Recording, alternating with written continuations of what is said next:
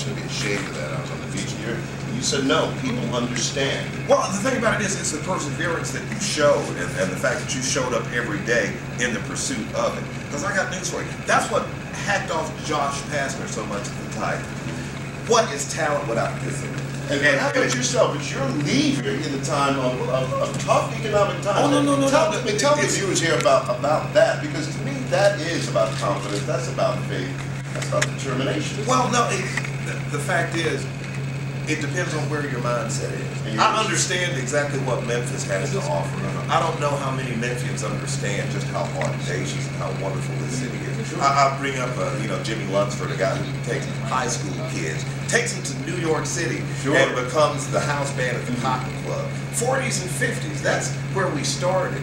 Not only the birthplace of rock and roll and blues and everything else, but when you think of Danny Thomas could have taken St. Jude and put it anywhere. Could have put it in Rochester, Minnesota. Could have put it in Baltimore with Johns Hopkins and all those great places. He chose here because of the heart of Memphis.